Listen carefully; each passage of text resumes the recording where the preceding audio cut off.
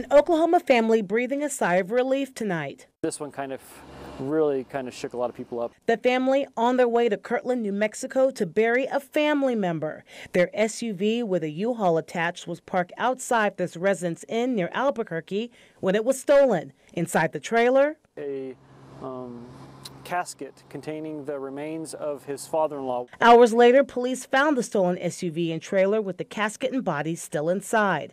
Deputies were involved in a pursuit with a stolen Chevy pickup, the same truck a witness spotted at the hotel moments before the U-Haul was stolen. 3 men were arrested, but not yet charged until the investigation is complete. The trailer and truck has since been returned to the family. Patrina Adger, KOCO 5 News.